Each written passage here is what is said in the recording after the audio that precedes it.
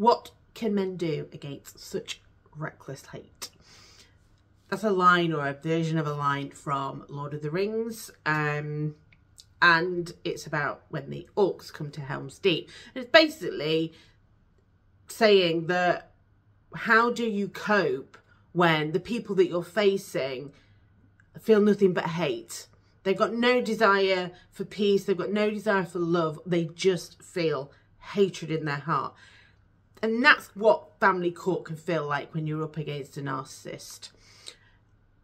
Family court itself can feel like the battleground and feel like the reckless hate that you feel towards you. And I want to talk about something that makes me feel very uncomfortable, to be quite honest, because it's not what I want to believe is happening within the system, but I know that it is.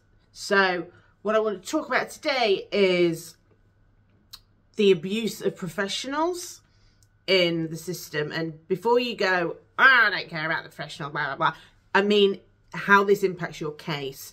So you have got out and you have stood up to this person who has distorted your reality, this person who has made it quite clear through overt and covert threats that there are severe consequences to you speaking out about them, to you revealing anything that happened within the family that doesn't paint them in a good light, i.e. the truth. You're already experiencing the very damaging consequences of that, especially if they're using your children as part of this. They are putting you through hell on earth. You know those consequences are real. What these people also do is, when you go into the system and you work with cafcass officers, local authorities, judges, and any other professional, it might be police, whoever, those people feel that same. When you're around these people, no matter how charming and how emotionally seductive they are, your energy, your senses, your spidey senses don't feel safe.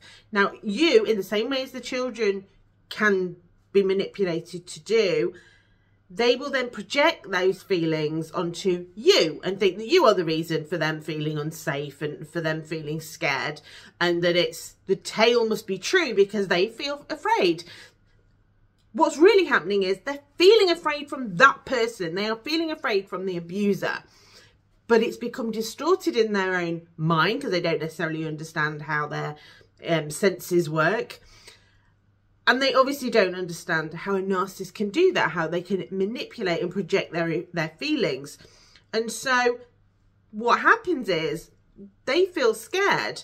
And like I say, they project that onto you. You're to blame. You must be the one that's making them feel scared, not the person in front of them. However, for some of them, they do realise, this person, I feel afraid of this person. And that might be through subtle threats or questions about their family, where they might live, something that lets them know that they've been doing a little bit of digging. They know something about them that makes them feel uncomfortable. That threat, it might even be a professional threat of, I'll destroy you, I'll take your license, whatever it is. And we've seen this in the case involving Melanie Gill, who was using scientific and attachment-based tools to assess a parent as having these alienating behaviours. She got dragged through the mud. She was in the national press, all because she was doing her job. And that is the pressure that these people put on. And so, and again, I am not condoning this. I just feel it's important that we know the whole picture. So you've got professionals who are left feeling like their lifeline, that their jobs are on the line, because they're going to make complaint after complaint after complaint. They're going to get their licenses stripped. They're going to ruin their reputation. So they've got that going on, that, that they're being threatened. Their livelihood is being threatened. There might be threats against their family members. like I said, it's all very subtle, nothing that they could prove in court. Sometimes it's felt, sometimes it's very coercive and covert. But they know that the thing is with these sort of people, with narcissists, they don't actually have to do anything. They just have to make you believe that they could do something. And that fear makes you act in certain ways. You know that. You've been in a relationship with them. You know that they actually didn't have to raise a hand to you or, you know, go and tell someone something. The threat was there. You knew that they would if you didn't do the thing that they wanted you to do. And that's the position that professionals are often put in themselves. Again, not condoning and not excusing. I just think it's important that we put everything in context, because what I find with a lot of my clients is they immediately blame the social worker, the cafcass officer, the judge. And I am not exonerating them of any blame whatsoever. Well, what I am saying is, remember the behaviours that you've experienced in that relationship. They treat everyone like that. The fear that you feel, knowing what your ex is capable of, they feel that too. And so what your ex is trying to do is obviously alienate you from the professionals as well, to label you as the bad guy, label you as aggressive and abusive and won't engage, you know, all of those things that make you look like you are the problem, and so they can present as this in a certain front. But actually it's more complicated than that, because they bully, they manipulate, they strong arm professionals by threatening complaints, by making these overt, maybe covert threats against their things that are important to them. And so either consciously or unconsciously, they're left with this choice of, do I keep going after this person and risk everything that's important to me, my children, my livelihood, my home, my safety, my job, my career, or do I just give them what they want? And I'm not saying it's right that they give them what they want. We have to have the context here. We have to understand the full ramifications of what these people are capable of.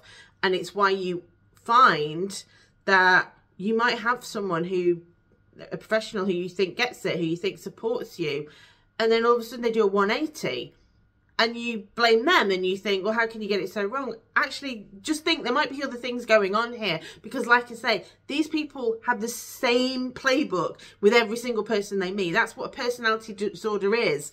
It's a very distinct way of interacting with other people, a blueprint for relationships, whether they be romantic or professional or any kind of or parental, any kind of relationship follows the same blueprint. So all of the things that you are feeling and have felt in that relationship and the consequences that you are experiencing, other people know that. This is how they recruit flying monkeys. It's how they recruit people to do their bidding. It's because they've seen it and they know what the consequences are.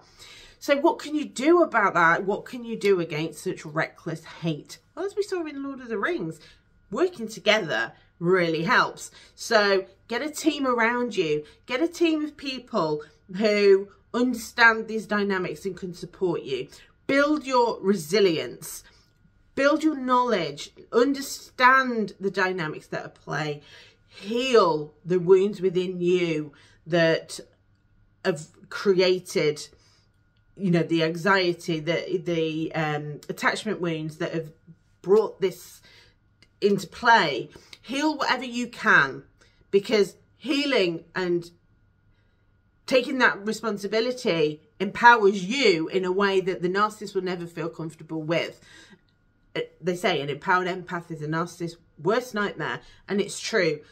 Heal, empower yourself in whatever way you can. Can we fully overcome everything? I believe that we can.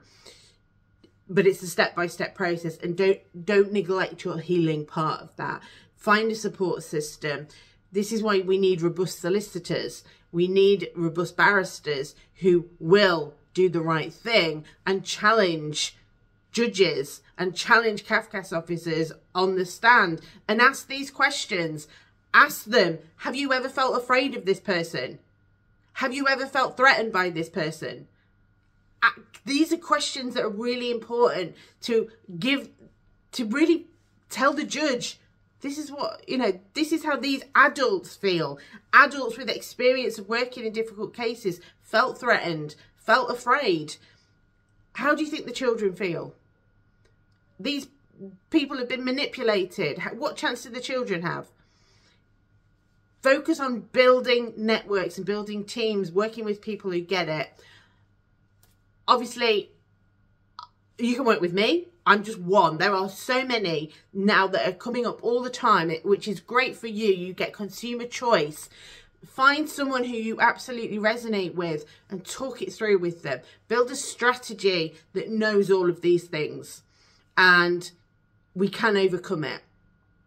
Take care of yourself, and if you want to check out the work that I do, I'll pop a link below. It is getcourtready.co.uk or getcourtready.com, and take a look at the work that we do.